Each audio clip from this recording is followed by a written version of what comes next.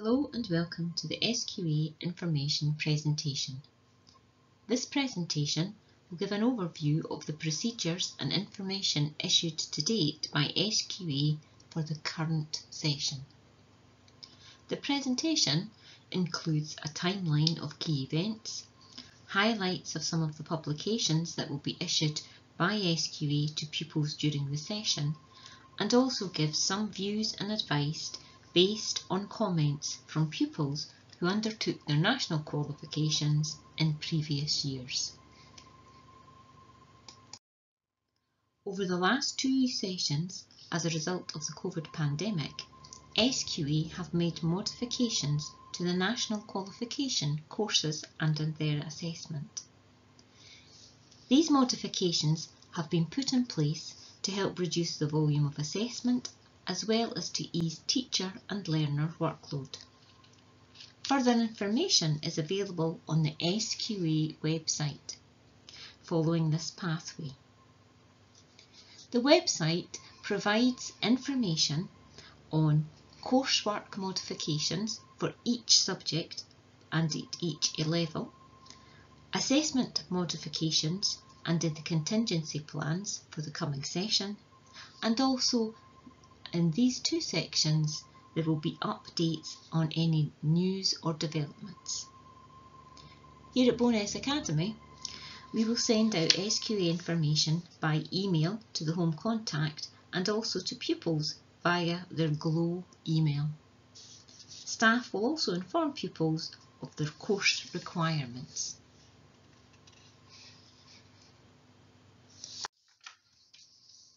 I'm going to briefly outline the different courses and units that are available to pupils. All NQ courses comprise of units. The number of units that these are made up of depends on the subject and level that you're taking the course in.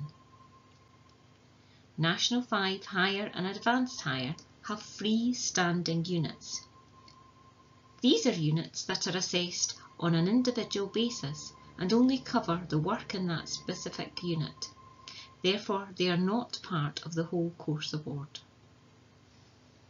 All courses and units are subject to SQA verification. Verification checks and ensures that standards are maintained. This includes making sure that the conditions of assessment are followed, marking guidelines are adhered to, and that there is evidence of internal verification at departmental and at whole school level. This process is carried out at different points of the session. National 3 and National 4 courses are all internally assessed, therefore there is no exam at the end.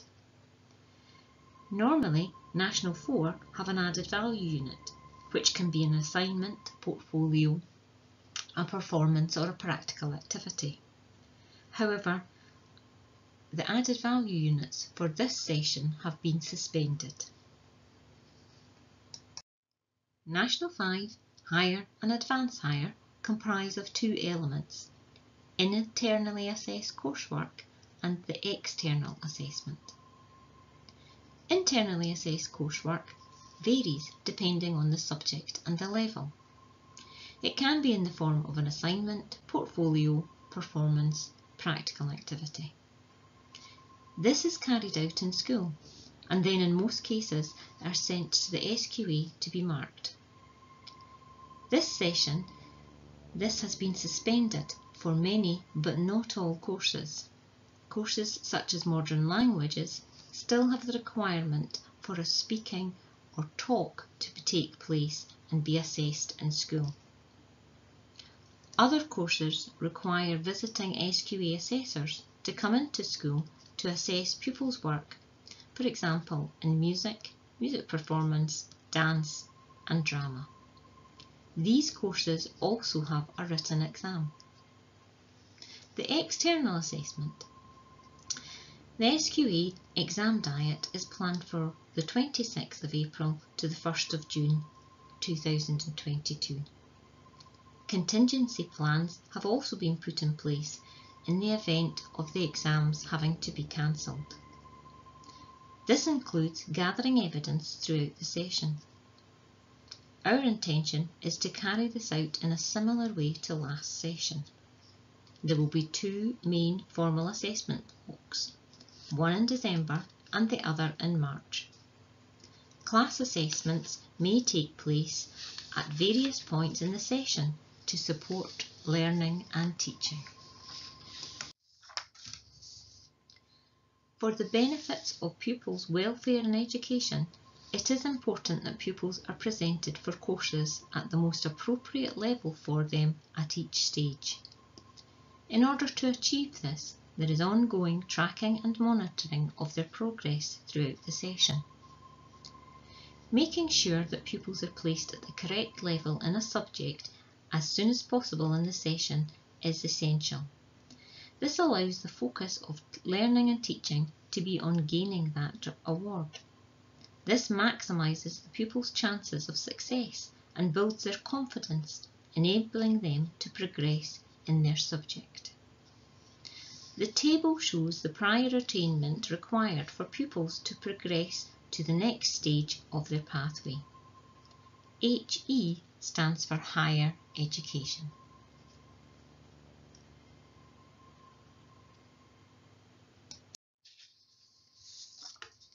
We want all our pupils to gain the best qualifications possible. To help pupils achieve this, we offer a variety of support. Some are given to all, for example, tracking reports, while others are more specific and tailored to individual needs. We would encourage all pupils to take advantage of the support offered. We need to work together to achieve the correct balance of support so that pupils can build their resilience in overcoming any barriers and challenges of undertaking national qualifications.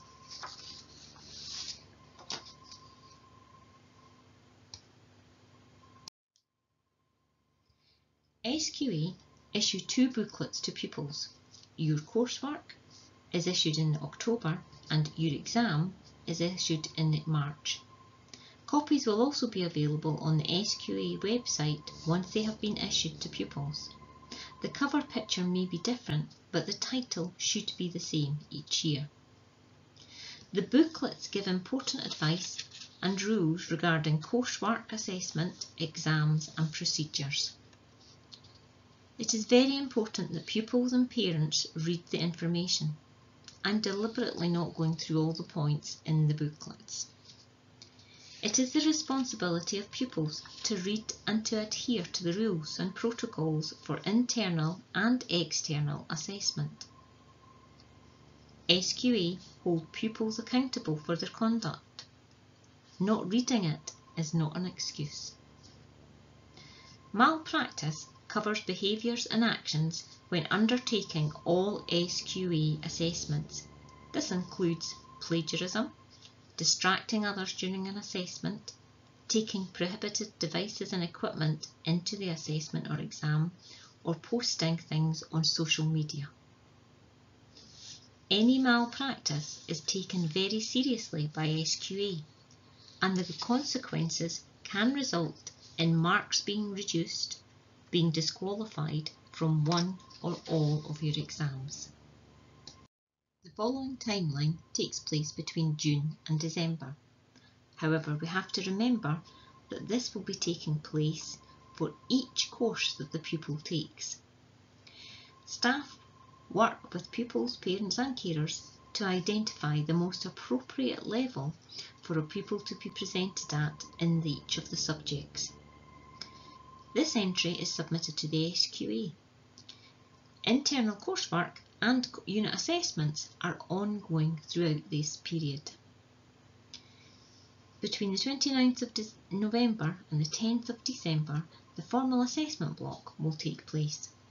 Pupils will undertake assessments in each of their subjects.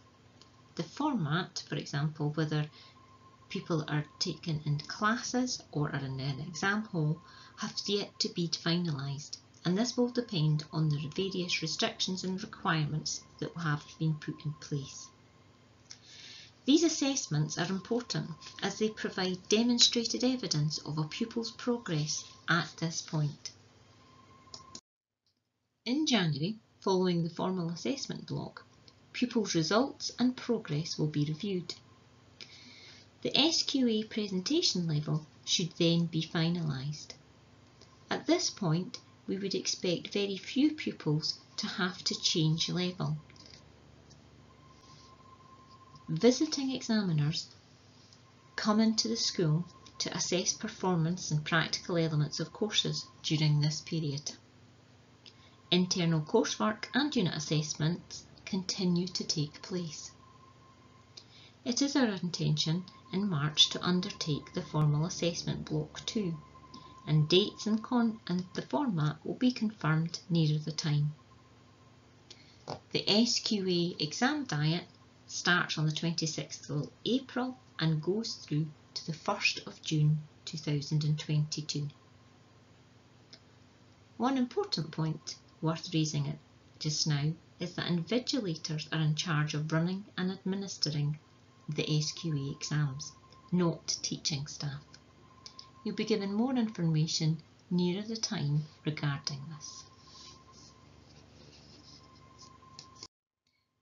The SQA Your Exam publication, and this is the cover for 2019, gives important advice and rules regarding exam procedures and protocols.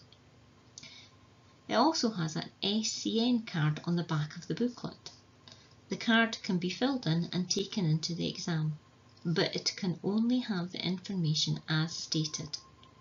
No other information can be added to the card.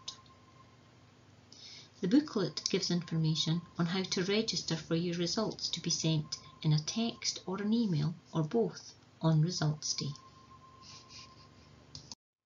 To gain a perspective from the pupil's point of view, I have often asked pupils who have previously sat SQA exams for their comments and advice. The following two slides highlight the main points that they raised. The first one, this one, is from S4 pupils.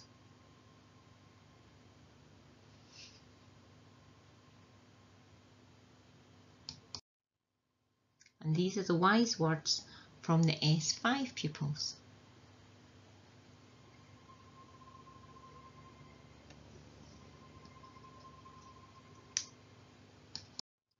Parents and carers often ask, what can we do? Your help and support is crucial. High levels of attendance are essential. Pupils need to be in school to keep up with the coursework and assessment. If you know the key dates, times and deadlines, this can help pupils in their planning and preparation for assessments and exams. Doing this also alerts you to pressure points so that you can help them manage their time and social activities. Providing a calm and quiet place to study is very useful. Give encouragement and reassurance. The aim and focus needs to be that the pupils do their best. They will face challenges and many will worry. To a certain degree, this is normal. However, if this becomes more than normal, alert and contact the school. Research in Scotland has shown that teenagers often suffer from sleep deprivation, which causes problems with behaviour, concentration and learning. So promote and help develop healthy sleeping patterns. Maintaining a good balance between studying, socialising, exercising and relaxation is hard for everyone. It helps if you can give them prompts and advice.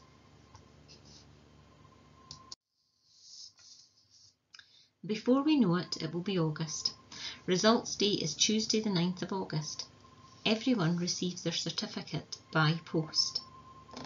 If pupils have registered with My SQA, they will also receive the results either by text or email. Current SQA publications indicate that for session 21-22 there will be a return to the previous system for the post-results service. This is an SQA procedure used by schools if they believe that there could have been an error during marking. It's not an appeal system. It is not reviewing the performance, effort or borderline mark of a pupil in an exam. The system purely reviews the performance of the marker, not the pupil. More information about the post-result service will be available nearer the time. This brings us to the end of the presentation. If you have any questions, please contact the school. Depending on the nature of your inquiry, it will be passed to the SQA coordinator, the pastoral head for your child, or the faculty head for the subject. Many thanks for your time.